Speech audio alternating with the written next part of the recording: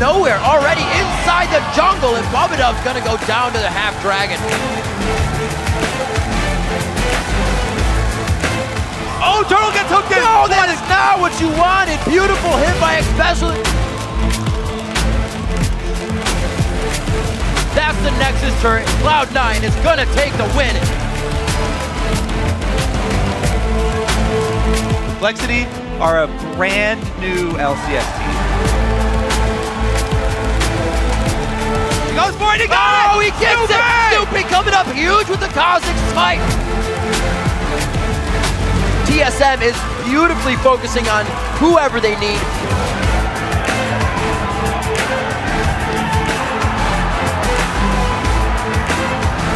Smiles all around for COD right there.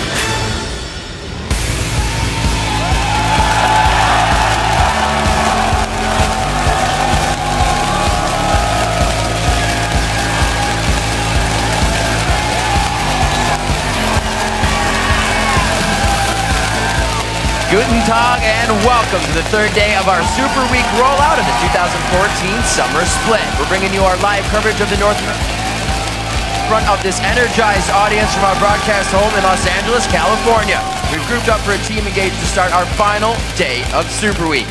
Hello, I'm Rivington Bislin III, and I am joined by the brain trust of the NALCS broadcast team, Sam Kobe Hartman Kensler, Joshua Jet Leesman, and David Freak Turley. Gentlemen, good to be on the same desk together. Guys, we came into this split with big expectations, and so far, it is definitely game on. Let's start with LMQ, going off to a 3-0 start on the summer split. It's a pretty good share for first place for them. Yeah, LMQ has impressed a lot of people so far. Honestly, their toughest game was against COG, where they had a very close game. They made big plays when they needed to, but they were definitely behind in that game, and there are many opportunities for them to lose. I think they're going to come out of this week 4-0, which will make everyone think they're kind of top team in the NA, but I think they still have a lot of proving to do as they face tougher and tougher opponents. I think they definitely do, and speaking of facing tougher opponents, the fact that they came out of the Challenger scene, they've actually looked better relatively than they did even back then. You kind of figure the scale of competition has gone up since joining the LCS, but Ackerman's dominating even more than before. The team as a whole, you mentioned that CLG game, the good shot calling, the good decision making there.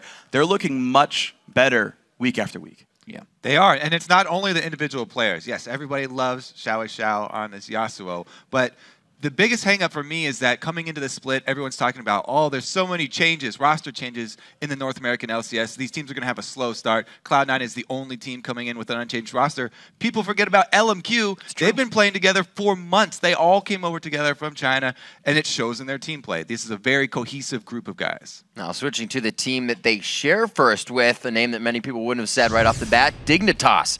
Already, their roster swaps have paid quick dividends to start off the split. What do you guys think? Yeah, the solo lanes, talk about solo lanes. I mean, they start out the laning phase very strong, this team.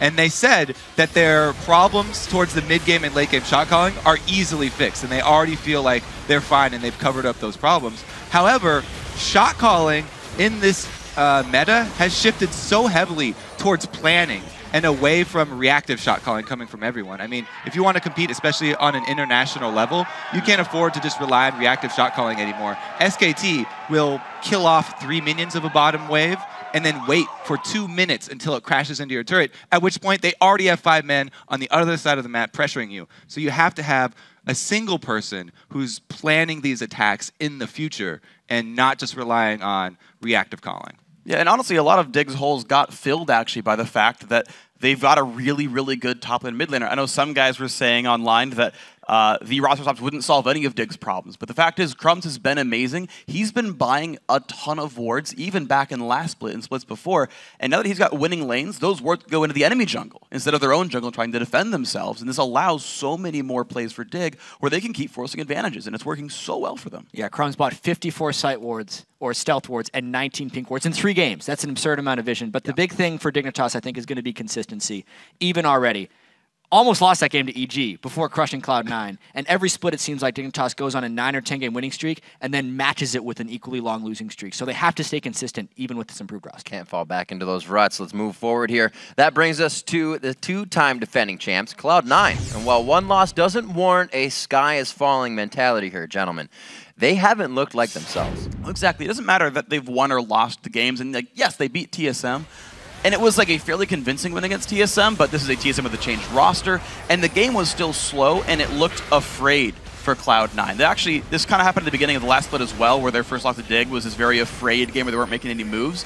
Right now, it seems like C9 aren't really together right now. They're not firing very quickly. It seems like they're not really planning moves forward, and they're getting kind of walked over in a lot of cases. But let's be fair, Cloud9 is a team that's coming off of injury.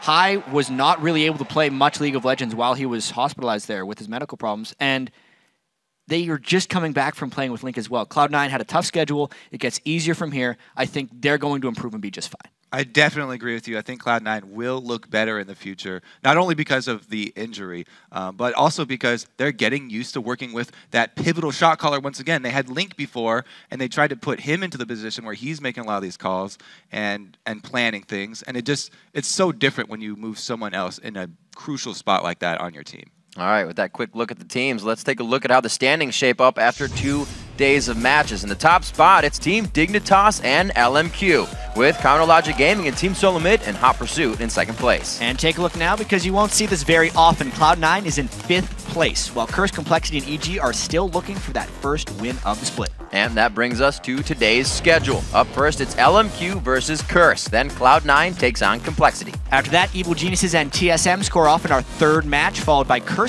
battling it out with Dignitas, and then CLG versus Cloud9 in our epic final match of Week 1. And now let's look back at the plays that you were calling out on Twitter with the hashtag LCS Big Plays. Yeah, our first tweet comes from Dignitas versus EG and highlights Snoopy's smite steal at Baron.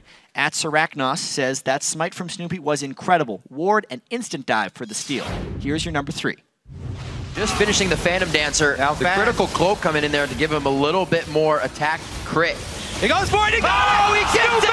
Snoopy coming up huge with the Cosmic Smite. Cutie Pie's in the middle. He's going to be going down. Dignitas could have just solidified this one at Baron for themselves. This will at least be another turret coming in here for Evil Geniuses.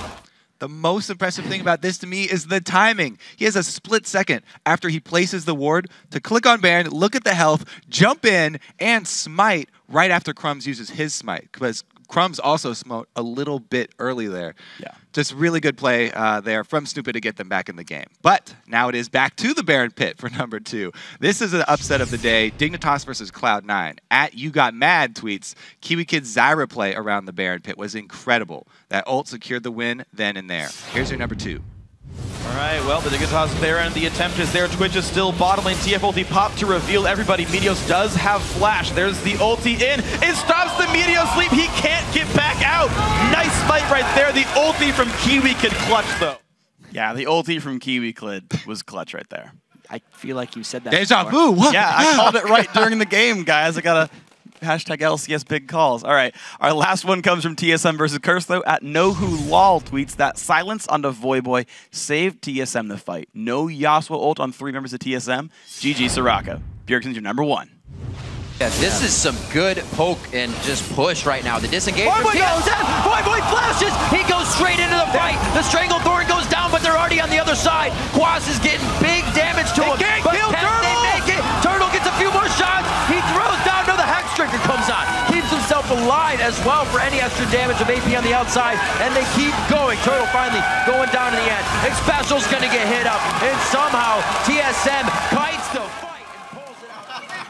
Just when you think you have the upper hand. Remember to share on Twitter your favorite plays of the day using hashtag LCS Big Plays. We are at LOL Esports. Now, we want to get your thoughts on our Twitter question of the day, and we're going to go for the big picture. Who's going to win the 2014 Summer Split, and why? Write us at LOL Esports and use the hashtag LCS. We'll highlight a few of your answers later in the show. All right, we've got to take a quick break, but when we come back, we'll get the games going with our first match, LMQ versus Curse. Don't click away, lest you risk missing a single LCS big play.